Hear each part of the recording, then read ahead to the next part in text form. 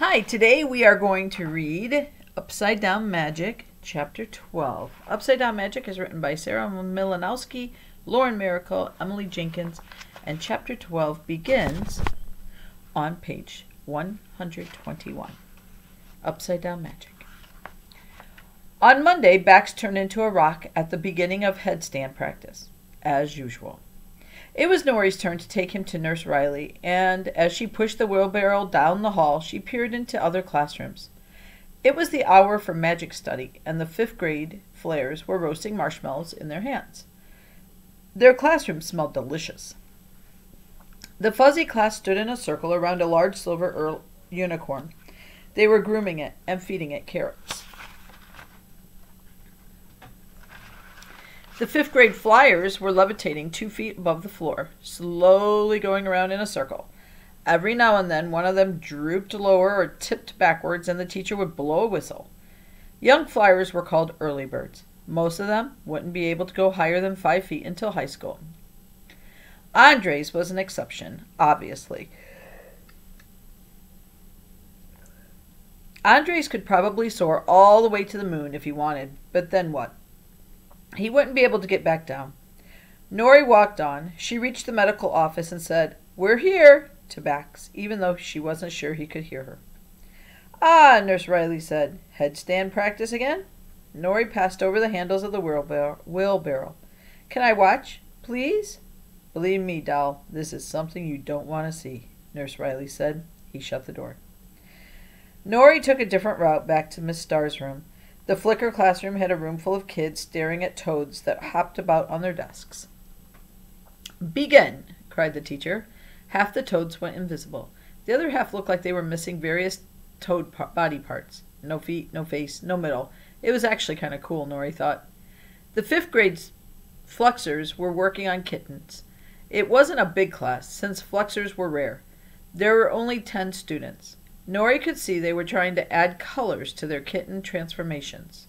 4 were still just black, but 5 had white spots, and 1, successfully, calico. "Luciana, stop looking out the window," the teacher chided. "The squirrels aren't your concern. And Alistair, don't scratch the furniture. All of you, remember to keep control of the animal mind." Nori wanted more than anything to join them. When she got back to the classroom, everyone was still doing headstand practice. Soothing music played. Miss Starr stood upright in the center of the carpet. Nori chose a spot beside Elliot. "Elliot," she whispered. "Hey, Elliot." He pretended not to hear her. "Boys and girls, think about this," Miss Starr said. "When you are upside down, the ceiling becomes the floor and the floor becomes the ceiling. Am I right?" "Boring," Marigold said under her breath. "Fine," Miss Starr said, piercing Marigold with her gaze. "But if you want to be the best you can be, this is how." She walked over and devoted herself to coaxing Andres into his proper bat position. "I have a plan for us," Nori whispered to Elliot, "and I know you can hear me, so stop pretending." "You're annoying me again," said Elliot. "It's a good plan," said Nori. "A plan to get us out of upside-down magic." Elliot pressed his lips together. "You and I are different than the others in our class," Nori whispered. "We could do magic like normal people if we just got enough practice." Elliot didn't stop her, so Nori went on. "If you can stop freezing things and I can stick to just regular animals, then we can transfer out of UDM. We can go to the normal classes." "You skunk-sprayed the Sparkies," said Elliot. "I'm sorry." "They were my best friends until that happened." "Were they?" Nori wondered.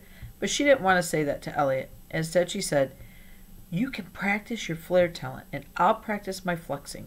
We can help each other." "If I were a regular flare," mused Elliot, "maybe they'd like me again." "We'll work on it," Nori whispered. "You and me, after school." Elliot rolled out of his wobbly headstand and patted down his curls. "Will Miss Starr let us leave this class? Will Principal Gonzalez?" This was something Nori hadn't considered. "Of course they will," she said. "They have to." "Do they?" "We can at least ask, can't we?" Nori argued. They waited until the end of the school day. As soon as the other UDM kids left, they approached Miss Starr's desk. "Yes?" Miss Starr said, looking confused about why they were still there. She also looked tired, and Nori realized she was wearing her 4th change of clothes that day. "We just wanted to say that you're really a good teacher," said Nori. "And Andres and Willa and everyone, they're all nice. Right, Elliot?" Elliot blinked. "But Elliot and I, we're not the same. As the others in this class," Nori went on. "We can do normal magic if we practice. They can't." "Is that so?" Miss Starr said. "Yes, it is. But we need your help. So will you?" "Will I what?" Nori stood up straighter. "We want to be tested, please, to see if we can place into the regular 5th grade." Miss Starr's face fell. "Why?" Nori felt a pang. She hadn't meant to hurt Miss Starr's feelings. "Because we don't want to be wonkos," Elliot blurted. "I hope no one is using that word here at Dunwhiddle," Miss Starr said, frowning. If Elliot heard the tremble in Miss Starr's voice, he did not let on. "We just want a chance to be normal," he said. "Helping you to be normal isn't my job," Miss Starr said. Her expression was earnest. "My job is to help you understand what you have and accept it. I am teaching you how to make the most of your talents. This class is where you belong, because you have something unusual to offer."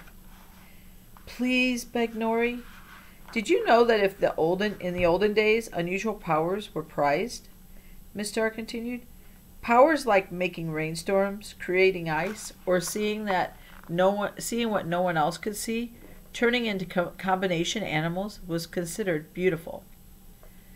"They used to think upside-down magic was better than regular magic?" Elliot asked. "Some people thought it was better, just as now some people think it's worse. But I think it's just part of all the magic that's out there," said Miss Starr. "I think Elliot and I can be normal," Nori argued. "But what's normal?" Miss Starr asked. "It was only a century ago that people separated the powers into the 5 Fs, you know. It's a very limited point of view. I believe there's no such thing as normal, and we all deserve respect, just as we are." All that was very nice, but Nori wanted to go home to her family. "Please let us try," she pleaded again. Miss Starr sighed. "You want to test out of my class?" "Yes," said Nori.